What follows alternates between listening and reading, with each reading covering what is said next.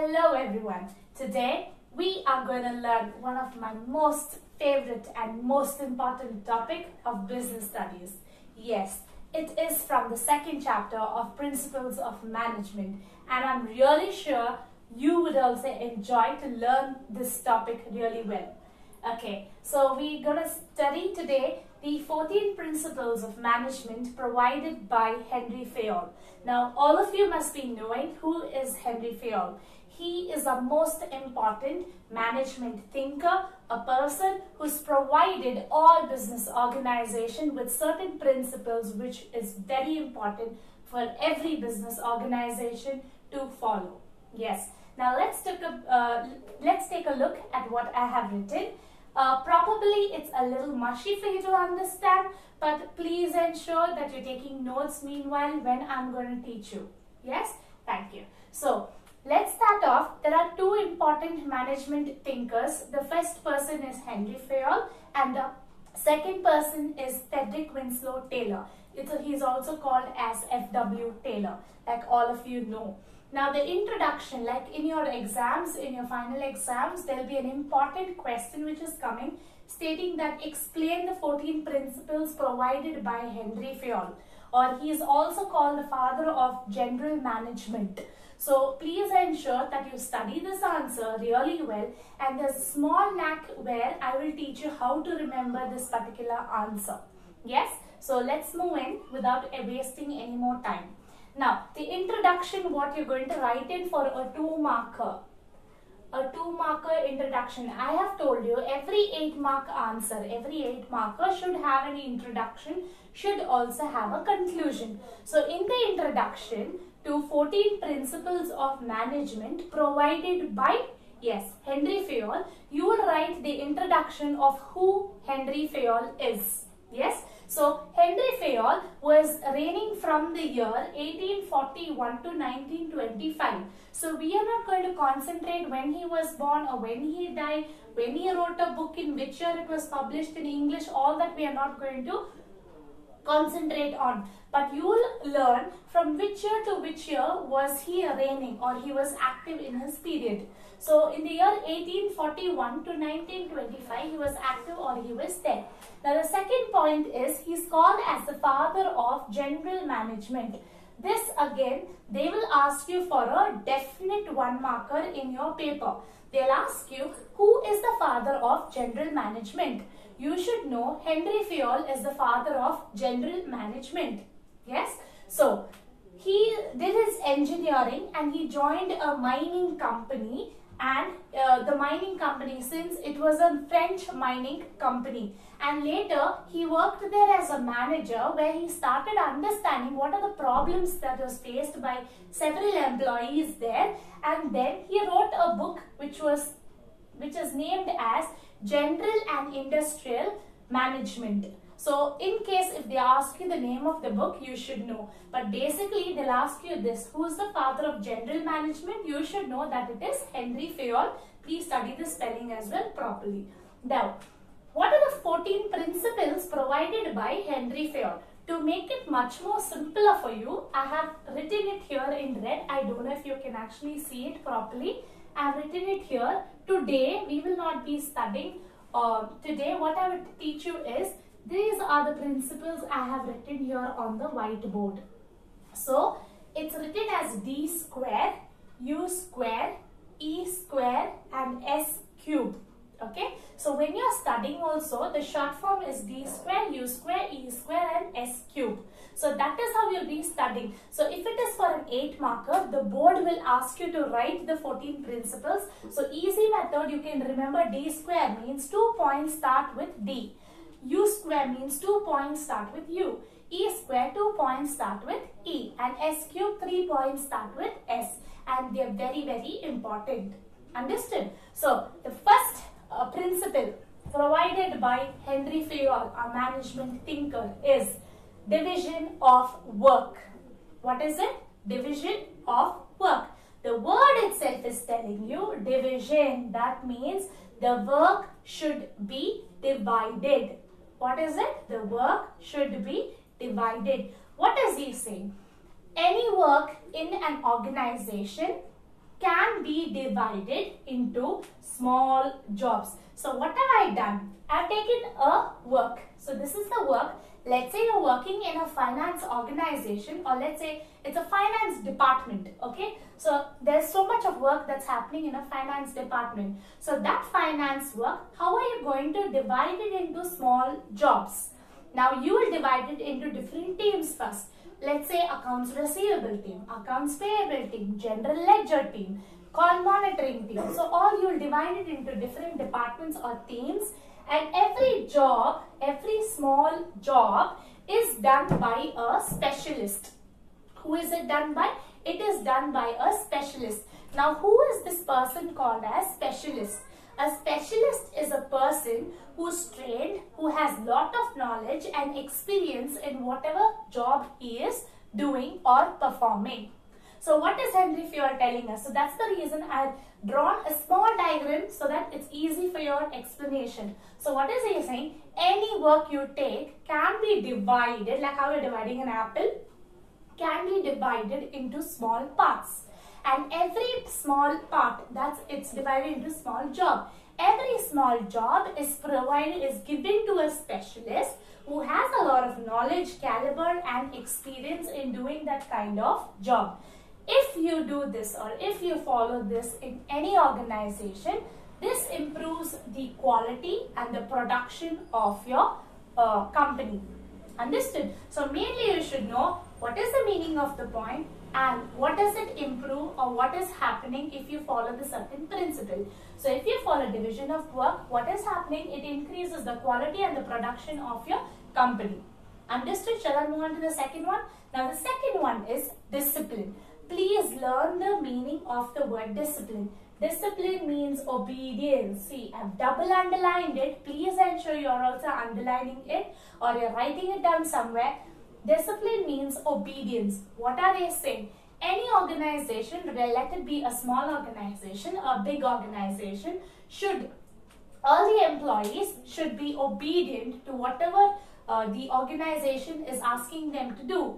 Let it be any rules and regulations that have to be followed in an organization, the employees should follow those rules and regulation, and they should have good relationship with everyone working around them. Example, they should have good relationship with their team members and their manager. So that is what is called as discipline. Discipline means obedience. See here. So obedience to the organization goals. So every employee should follow in achieving the organization goals, and one should have good relationship with others, like I've told you. So what will happen if you follow discipline? That is, if you are obedient, listening to what your manager is saying, doing your job what you're supposed to do.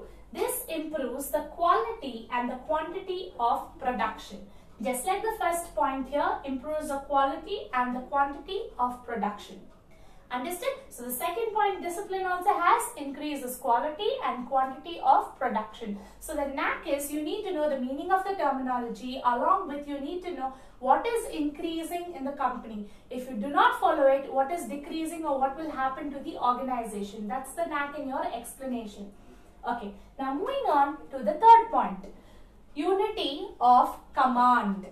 Again, I'll repeat, unity. Unity means what? Everybody should work together. So, unity of command. Command means what? I am commanding you to study your subject every day. Or let's say, I am commanding you to do one particular job. So, what will you do it? You will ensure to do it. Now, who is going to command you in an organization? Definitely, your manager or your team leader is going to tell you, yes, let's say Ravi, this is a job that is assigned to you, please do it. Okay, so what is unity of command? They say every individual employee should have only one boss. Again, I'll say, if example, this is an employee, every individual employee should have only one boss. If an individual employee serves two bosses, that means if he is having two managers who he has to report to and who he has to tell, this is the work I've done, this is what I've done, or the managers are telling him what to do, what will happen? The employee will get confused and the employee will start escaping from whatever job he is assigned to do. Example, I'll tell you. Let's say you are an employee who's joined a company and you have two bosses. The name of your bosses, let's say, is Suresh, and another boss's name is, let's say, Rosario. So what happens? Rosario is telling you to do one job, but Suresh is telling you, no, you have to do the other job. Now, who would you listen to? Would you listen to Suresh or would you listen to Rosario? Now, the employee, you being the employee, you are definitely going to get confused. What is your job to do? So, what you will do, you will start escaping from doing your job because you're not interested to serve two people. So, that is what is called as unity of command. Every employee should only have one boss. This is every individual employee. We are talking about one person. So every individual employee should have only one boss. If in case you are serving two bosses, you're listening to two bosses, two managers. Bosses refers to managers. If you're listening to two bosses or two managers, what will happen? It leads to confusion of employees, and both the managers will get confused by what you're saying, and it will lead to escapism of work, and it creates a lot of irresponsibility for you as well as for the managers.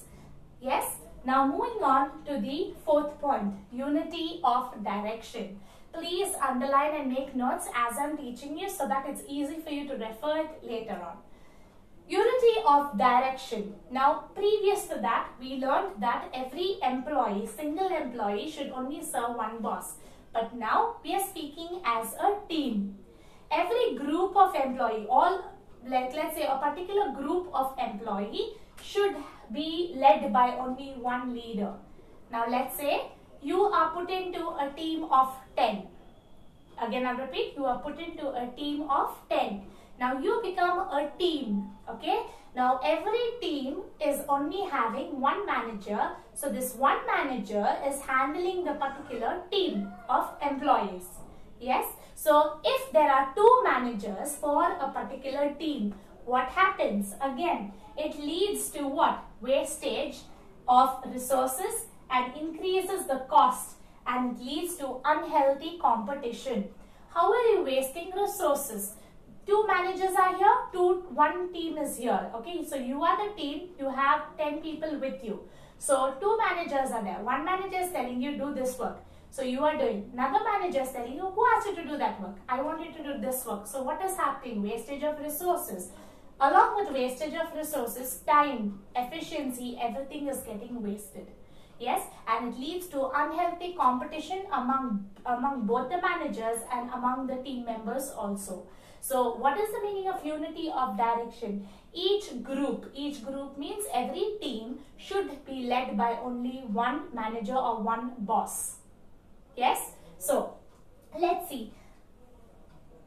Each group, that is every team, should be led by only one leader, one manager. It will lead to unity of action. So if there is only one manager, this will lead to coordination. Coordination means what? Integration, good unity among the team members and the manager. So if you have two managers, okay, what will happen? It leads to wastage of resources and increase in cost and unhealthy competition among the team members and the both managers. Yes, understood? Now moving on to the next point. So we are done with, let's tick off as we have completed. We have finished D square, we have finished U square. Okay, so what's the first one? Division of work, discipline, unity of command, unity of direction. Now moving on to the fifth one, equity. Equity means what? Equity means what? The manager should be kind and just. Okay, equity simply means equal. Okay, let me write it down. Equity means equal. Please make a note. Equity means equal. That means what? The manager cannot discriminate, or he cannot put you down based on your caste, based on your religion, based on your sex, based on whatever other discrimination is there. He has to treat all the employees equal in a team. Just because the manager, let me give you an example. Just because your manager, let's say he is a Telgite, he cannot be partial to only the team members. Let's say in a team of 10, there are 2 people who are Telgites and your manager is a Telgite. He can cannot always prefer speaking only to the people in Telugu language. He has to address them in the basic language or in the common language called English, which everybody understands. Yes? So what is it? He has to be equal to all the employees. He cannot discriminate them based on saying, oh, you are a Christian, you are a Hindu, I am a Hindu, I will only prefer Hindus, I cannot prefer you as a Christian, I cannot prefer a Muslim. So what is it? It's discriminating. So what is Henry Fayol teaching us? Every manager should treat all the employees equal. They cannot discriminate them based on caste, creed, religion and sex. Yes? Now, what is it? Managers should be kind, just and treat employees equally. No discrimination should be done based on religion, caste, sex and creed. Yes. Now moving on to the next point. Esprit de corps. How do you pronounce it? It's called esprit de corps. What does it mean? It means spirit of cooperation. I'll repeat again. Esprit de corps means spirit of cooperation. The word cooperation itself tells you that all the team members along with the manager should work together as one. They cannot be divided. They have to stand together as a team. Even if one person makes a mistake, everybody should say, yes, I take a responsibility because we are working here as a team. So in all the conversations of the manager should address the employees as we. So everywhere the word I will get replaced with the word called we. I cannot say I am the manager of your team, I will do this, I will do that. It should not be done. The manager should say we as a team will work together to ensure that we will achieve maximum efficiency so that we can stand as number one team in the organization. So what is it? It brings in cooperation. The word cooperation in all his conversation. So please underline the word or write it down. I is replaced by the word we. Let me correct this. I is replaced by the word called we in all his conversations. So what is happening?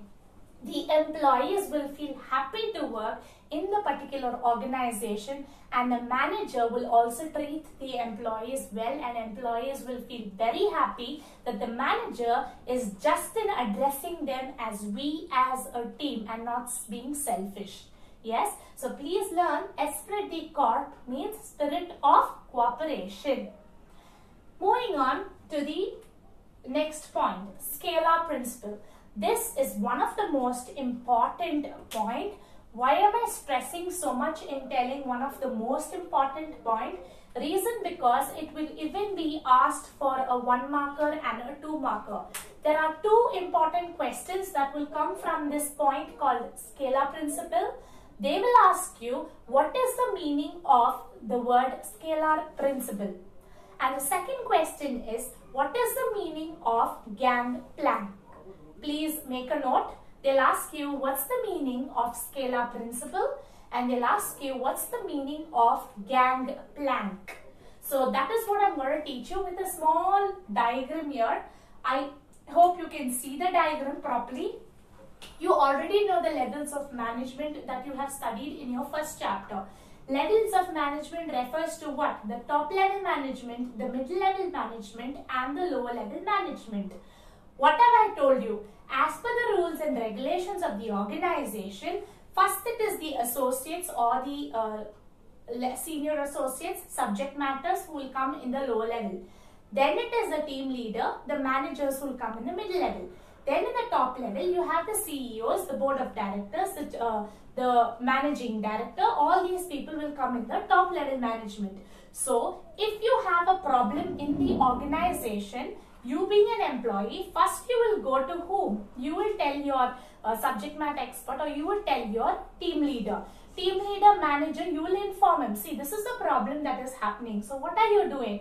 You are following the formal lines of communication. Okay, so what is scalar chain? Formal lines of communication from the lowest to the highest, or from the highest to the lowest, is being followed or carried out. That is what is called as scalar chain. That means what? When you have a problem, that problem, let's say you're an employee at the lower level, you are directly going to the middle level, that is your team leader and your manager. You are addressing the problem to your team leader manager, telling that this is the problem, tell me what I'm supposed to do. That team leader manager, they will ask the top level management what decision has to be taken. So they are following step-by-step procedure. Formal lines of authority is being followed. This formal lines of authority which is followed is what is called as scalar chain. Did you understand? It will come as a definite 2 marker or a 1 marker. Please mark it, very important, and make note of it. Now the second question is, what is gangplank? In case of emergency situation, and again repeat, in case of emergency situation, these words and terminologies are very important. Please mark it or write it down. In case of emergency situation, the formal lines of authority is broken. Again, I'll repeat. In case of emergency situation, the formal lines of authority are broken. Okay, that is when it is called as gangplank. Okay, now what is the diagram I want to show you? Now, if you actually see, there is a triangle, top level management, middle level management and lower level management. In this top level management, middle level, so let me draw it here for you if you cannot see. Let me write top level, middle level, lower level. Now, lower level has a problem informing to the middle level. Middle level is asking the consent of the top level. This is what is called as scalar chain. I'm writing it as SC. So what is the meaning? Formal lines of authority from the highest to the lowest or from the lowest to the highest rank is what is called as scalar chain. Now what is the meaning of gangplank? In case of emergency situation, violating the formal lines of authority is what is called as gangplank. So I'll give you an example here. Let's say you're working in the organization. All of a sudden there is a fire outbreak in the organization. Now let's say in that situation your team leader is not around. Okay, the direct person above you is your team leader or your subject matter expert there and your manager. Now let's say your team leader is not there. Will you actually wait and call your team leader when you can see your top level manager surrounded or somewhere there? Definitely what you'll do, you'll run up to your top level manager and say, there is a fire outbreak that's happened here in our team or in our department. What are we supposed to do? Should we have to evacuate from here? So what is it? It is an emergency situation where you are taking a decision by informing the next level of management. You are not just sitting just like that. So what is it? Violating the formal lines in case of any emergency situation. So from the lowest directly you are jumping to the top level. So this is called as gangplank. Understood? Words that you need to remember or write down. Violating in case of emergency situation is what is called as gangplank. That will come for a definite 1 marker. So the next point, stability of personnel. Please remember, wherever the word personnel comes, I'll spell it out for you. P-E-R-S-O-N-N-E-L. Personnel refers to employees or employee. Please remember, employee, it refers, that is personnel. P-E-R-S-O-N-N-E-L refers to employee. So they are saying stability. What is the meaning of the word stability? Stability refers to stable. Again, I repeat, stability refers to stable. Who should be stable here? The employees should be stable in an organization. Now tell me, why is Henry Fayol telling that employees should be stable in an organization? Only if employees are stable in the organization will prosper and the organization will do really well. Otherwise, the organization will always keep losing employees and the turnover of the organization will be really low. Now, let me tell you what it refers to. Now, there is a word called as employee turnover. Please check it. If it's there, make a note of it. Employee turnover refers to employees leaving the organization. the employee leaving the organization, that is leaving means the employee's turnover ratio should always be less. So what happens? If you joined an organization, like let's say you are joined an organization called as Goldman Sachs. Now let's say you cannot bear the pressure of this particular organization, so you leave within 1 month or you leave within 2 months. Now tell me, will the organization just sit like that? No. There is a team called as the human resource or the HR team. What they will check is every employee leaving the organization, what is the reason the employee is not staying with the organization for a long period of time. They will collect a lot of feedbacks and find out what is the real problem.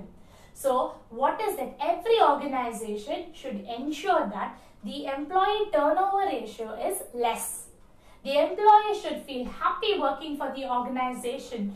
Only if the employees are happy working in the organization for a long period of time, the organization will prosper and the employees will also feel very happy staying and working and doing any kind of job to achieve the organizational goals. So, what is stability of personnel? The employee turnover ratio. Turnover refers to leaving the organization. Employees leaving the organization, that ratio, percentage should be very less. So, should be reduced to maintain organizational efficiency, just like what I explained. Employee should be given reasonable time. This refers to any new employee entering the organization. What are they saying? Any new employee entering the organization, first thing the employee is put into training, trained either on the job training or off the job training, and should be given a probatory period, that is enough amount of time, probably 6 months, 1 year, to prove the employee's efficiency.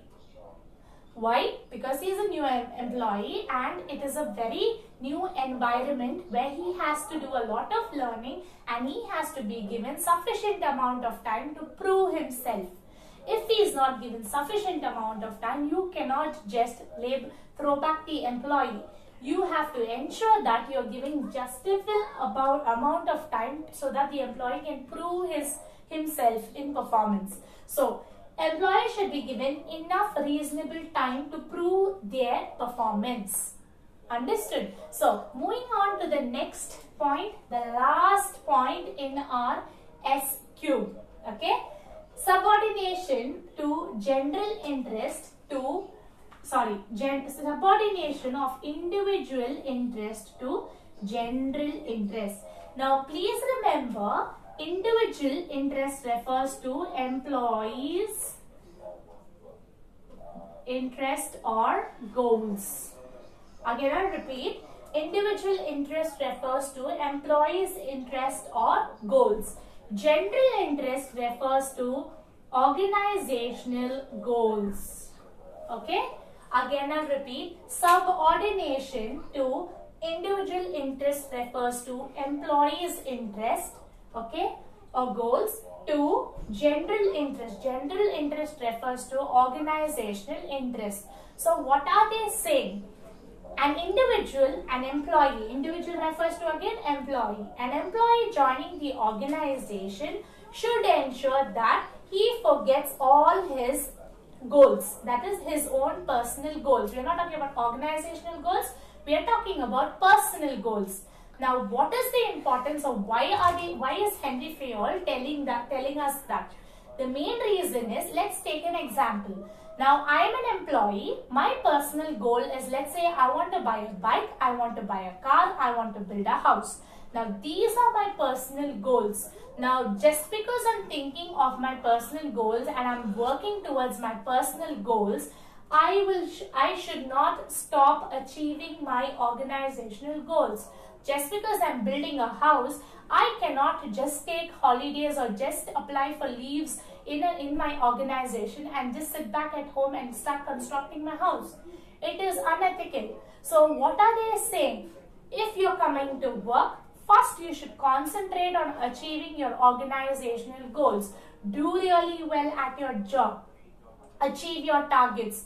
Ensure that you're achieving your organizational goals, whatever is set for you by the management. When you are achieving your management or organizational goals, directly or indirectly, you end up achieving your individual goals or your personal goals. Again, I'll give you an example. Let's say we take an example of Ravi. Ravi is working as an individual. His individual goals are he wants to construct a house, he wants to buy a car. All these are his own personal goals. Now let's say in his organization, every day is supposed to complete 100 emails and take a lot of calls. Now what is Ravi doing? He persistently works really well and does really well in his organization and stands number one in the first position. So he gets a lot of bonus, he gets a lot of performance appraisal, he is moving up the ladder towards promotion, his salary has increased, his roles, his responsibility, everything, his status is also increased. Now tell me, when Ravi's salary is increased because of promotion, when Ravi is getting a lot of bonus, Ravi can make use of all this money to ensure that he can help to construct a house, he can buy a car, he can buy whatever he wants to settle his life. So indirectly or directly, when an individual is able to achieve the organizational goals, indirectly, directly, the employee is achieving his own personal individual goals. So please understand, the knack of explanation is there in all the points. You just have to learn the important terminologies. When you learn the important terminologies, automatically your explanation is crystal clear. So let's just read about this. Subordination of individual interest to general interest. That means employee's interest. Employee should always concentrate on achieving organizational goals. Indirectly, directly, employee is achieving his own personal goals. Every individual should show interest in achieving the organizational goals, like I've explained. Individual interest should not disturb the organizational interest. Ravi just cannot take 2-3 days of leave to just construct his house or for some other bank issues. It's affecting the organizational goals, which is wrong. Organizational goals are more important than individual goals. And once organizational goals are achieved, individual goals will be automatically achieved. Now we come to 9 points of explanation here. So again, we'll do a revision before we can go to the other points. Okay. Now the first one is division of work. Work should be divided. Any work can be divided into small job. Every job is required a specialist who has to perform the job. If you do that, the quality and the quantity of production will improve. Discipline refers to one word called obedience. The employee should be obedient in following all the rules and regulations that's set by the organization. He should always adhere to what his management is telling him and maintain good relationship with his team members. This will improve the quality and the quantity of production. Next one, unity of command. One individual should only have one boss. If one individual has two bosses, it leads to a lot of confusion, escapism of work, and the quality of the production will also reduce. Unity of direction. Each group, every team should be led only by one manager. If there is two managers, it leads to unhealthy competition, wastage of resources. And if there is only one boss or one boss for every individual team, leads to a lot of coordination. Then equity. Equity refers to equal. That means what? The manager should ensure that he is treating all his employees equal. He cannot discriminate them with the basis of caste, creed, religion or sex. Then the next point is esprit de corps, meaning spirit of cooperation. What is it? In all the conversation of the management and the manager, I should be replaced by we. We as a team will work together to ensure that the work is getting completed. So what is it? The employees will feel motivated and the team spirit will build among all the employees. Next one, scalar chain. Two important words. I told you two important questions. They'll ask you the meaning of scalar chain and the meaning of gang plan. What is scalar chain? Scalar chain is formal lines of authority from highest to lowest or lowest to highest that should be followed in any given organization, which is called as scalar chain. But violating these formal lines of authority in case of emergency situation is called as gang plan. Diagram is also there.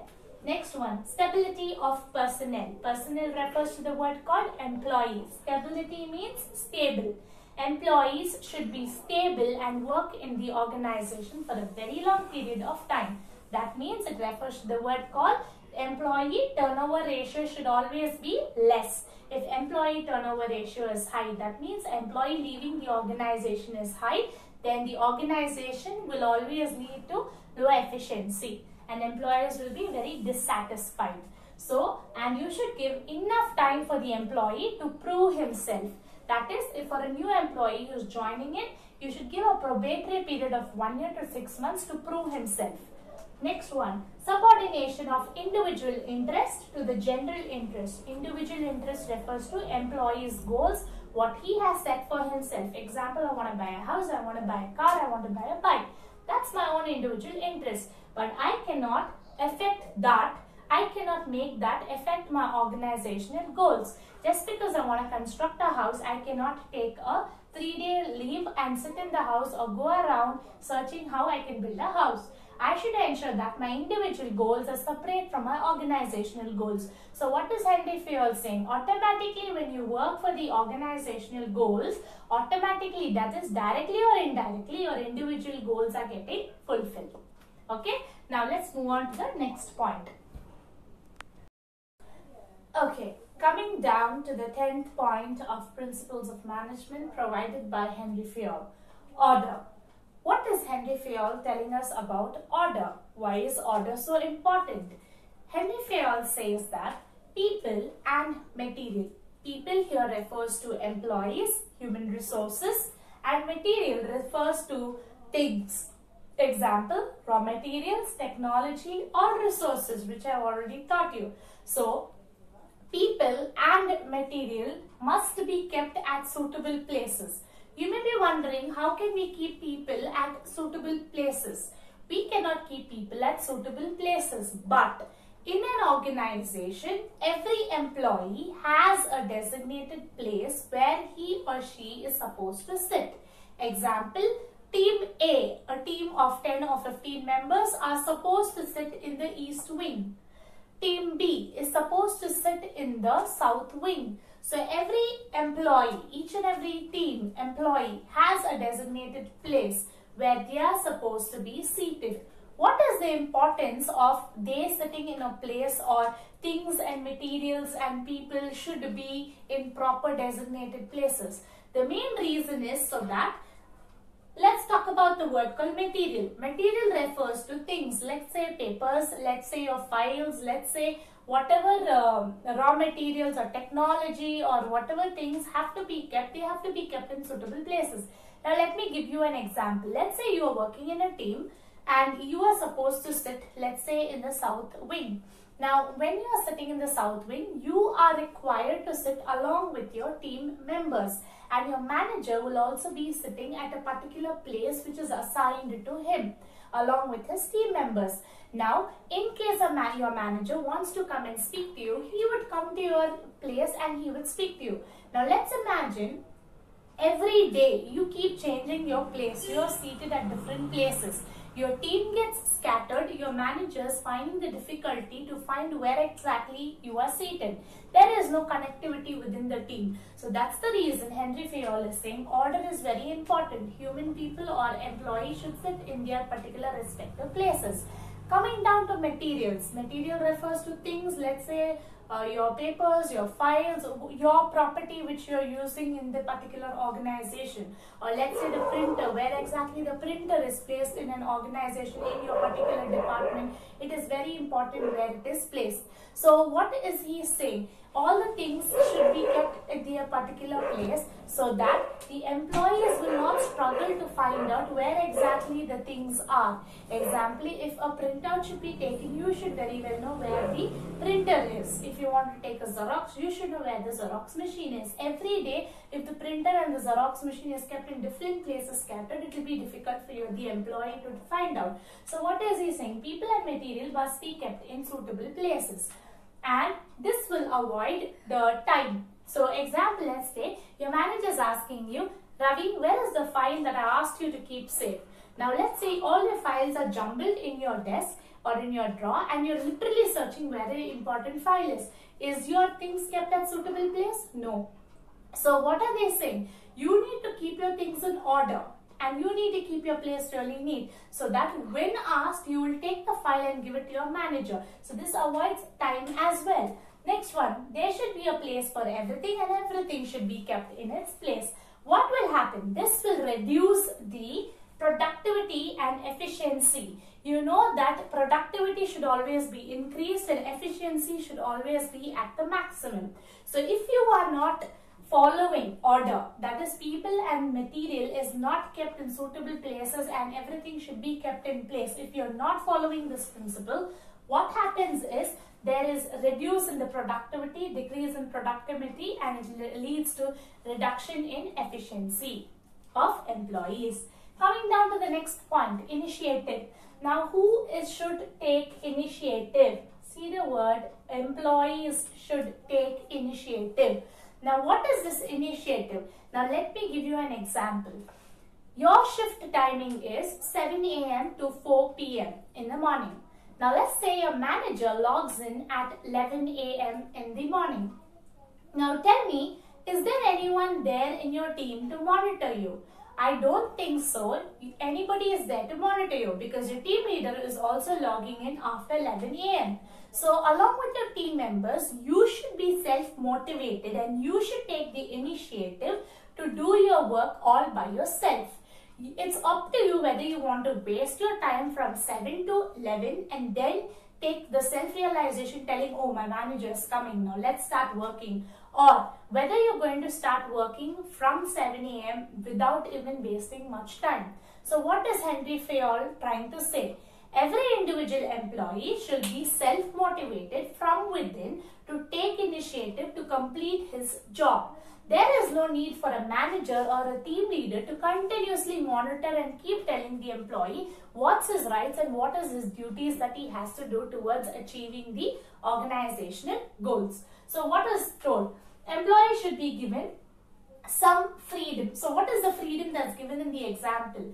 Your manager is logging at 11 a.m. and your team leader is logging away from 11 a.m. So you are given the freedom to be all by yourself from 7 a.m. It's the decision you take whether you want to do your job or whether you want to do it after 11 a.m. So what is it? It's your self-realization. They are giving you full freedom for you to decide how you have to do your job. But at the end of the day, the organizational goals is very important for it to be achieved. Now, employees should be given some freedom to achieve their goals. Organizational interest. Organizational interest refers to organizational goals. Should be very important over individual interest. Individual interest again refers to employees' personal goals. I have told you previously, there is something called as individual interest and organizational interest. The minute you fulfill your organizational goals, automatically, directly or indirectly, your individual interest gets fulfilled. Okay, so coming down to the next point. Steps taken by employees to self-motivation is called initiative. So it all depends how motivated are you to do your job. The steps that you take all by yourself to motivate yourself is what is called as initiative. Are you underlining the words? You're writing down the explanation somewhere? Only then it's going to be very easy for you to understand and study. 12th point. Remuneration of employees. Please remember or write down the meaning of the word remuneration. Remuneration refers to salary. Okay? All of us every month we do work, and for the amount of work that we do, the organization is paying us salary. Okay? So, remuneration is nothing but salary. So, what are they saying? Every employee should be paid just an equal amount of salary. This will ensure good atmosphere. That what is the meaning of good atmosphere?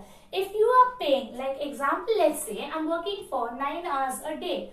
For my 9 hours a day, let's say, just an example, my salary is just, let's say 10,000 rupees for the 9 hours of job what I'm doing. Now let's say my job demands me to do 2 hours extra. For the 2 hours extra, I need to be paid extra money. Why? Because I'm putting that extra effort in doing more work. So what are they saying? Only if I'm going to get paid extra, I'm going to have good relationship that I will share with my team leader, my managers, as well as my other team members. Now let's say the second example. An employee who's working for 15 hours, okay, 9 hours of shift, but he is working for 15 hours. He doesn't get paid even 1 rupee extra. Do you think the employee will be happy to work even another extra or an extra Saturday or a Sunday for the organization? No. Why? Because the organization is not recognizing what efforts he is putting to do the job.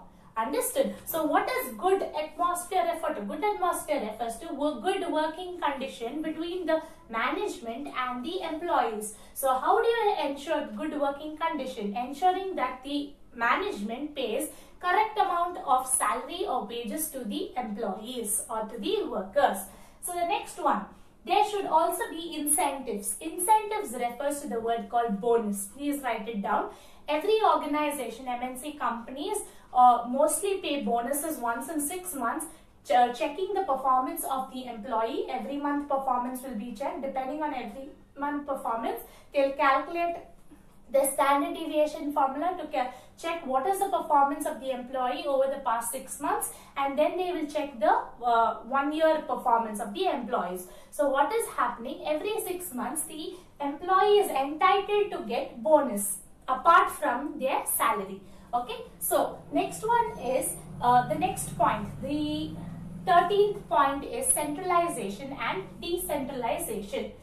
This is a very important topic like your scalar chain. This topic will again come for a 2-marker, separate 2-marker again, and they'll ask you the difference between centralization and decentralization. Just to make things very simple for you, above centralization in red pen I have written as it's followed in large organization, and decentralization is followed in small organization. So that itself is easy for you to understand. When we talk about centralization, we are talking about a very big organization. Let's talk about, like example, an MNC company, a manufacturing sector. Now when we are talking about decentralization, we are talking about, let's say, a private sector, because the organization is a small organization. So when I'm talking about centralization, your mind should think about a large organization. Let's talk about example is MNC company. Let's say IBM or Accenture, Wipro, any of those companies. Now, what is the meaning of centralization? Concentration of power. That means the power is in the hands of one or in the hands of few. Okay, what is it? The concentration of power is in the hands of one or in the hands of few. Now let's talk about the triangular diagram of top level management, mid level management and lower level management. If you see, larger the organization, larger the amount of levels will also go. But definitely there will be around 20 CEOs or 20 depending on the size of the organization. So when we are talking about the size of the organization, it is large. But the power, the decision-making capacity does not lie with the middle-level management. It lies only with the top-level management. So that is the reason the concentration of power is in the hands of few or in the hands of one. Okay, that's why you have one CEO, one board, like 10 to 15 board of directors. So I'm just giving you an example, but again it depends depending on MNCs. The number of levels will be high, but again when it comes to taking decisions, the power will be concentrated in the hands of one or in the hands of few. Now let's talk about the second point. It is found in large organization, like I've already written it in the red pen there. Now coming down to decentralization, talk about a private sector where the maximum number of employees are 200. So concentration of power is in the hands of many. So what happens? You have production department, you have let's say a finance department, all other sectors like garments, skincare, whatnot you have. So what happens? The decision making capacity is in the hands of many. Any person there can decide what to do. Why? Because they are doing the job on a continuous basis, and it is not the job that is going to change every single day. If you're manufacturing a shirt, the shirt is being manufactured throughout the years together.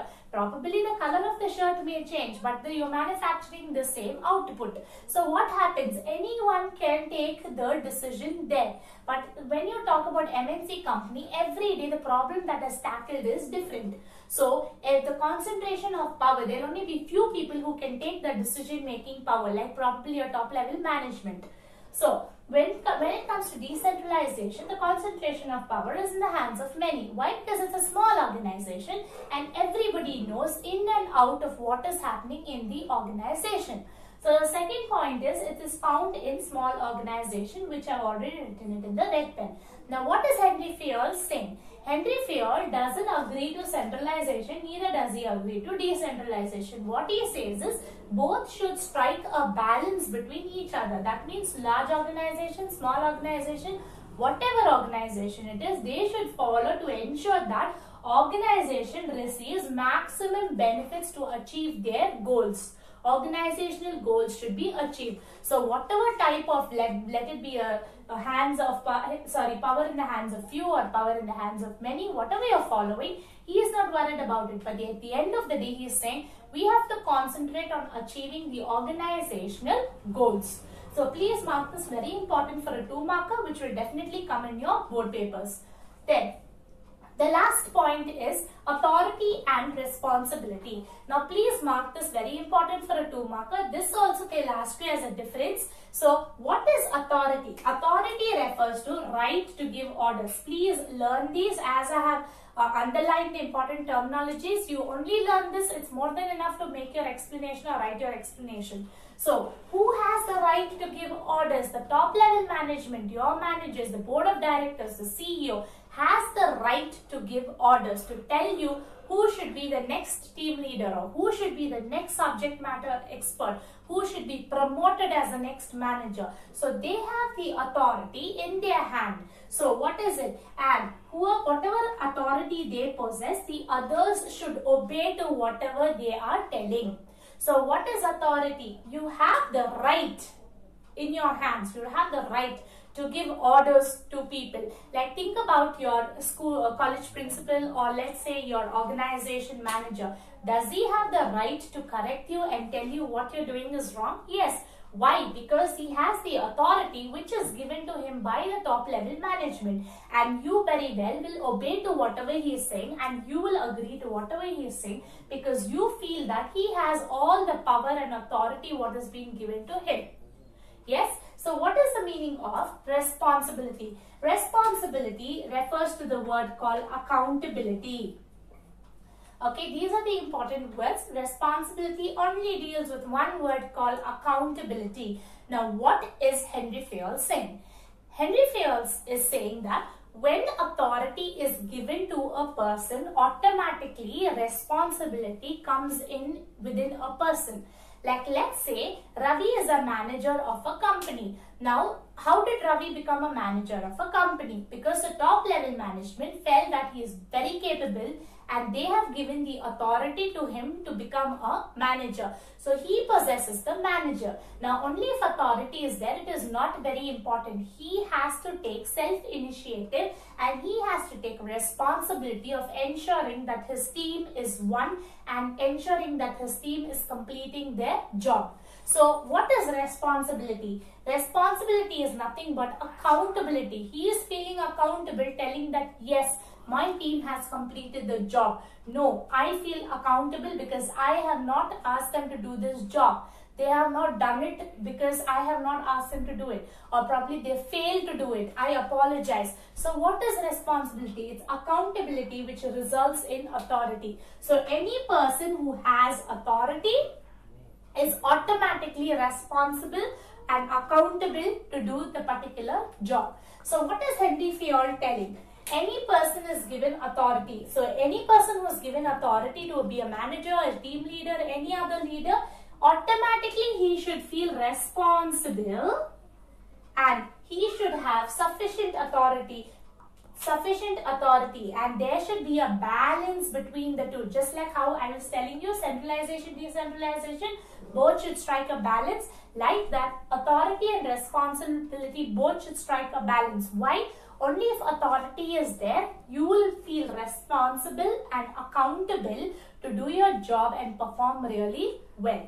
Okay, so we come down to the conclusion of the very important 8 marker, that is 14 principles of Henry Fayol. That's provided by Principles of Management, provided by Henry Fayol. Please learn it, because the reason why I'm asking you to learn it is it's a definite 8 marker and it's a practical oriented question in your section E. So please learn it, and it's very important. Even if it doesn't come for an 8 marker, it will come as a practical oriented question. Even if it doesn't come as a practical oriented question, you will have a lot of difference or meanings that's been asked from this particular topic. So any doubts you have, just leave me a message in your comment section, or probably you can send me a message. I will resolve your doubt.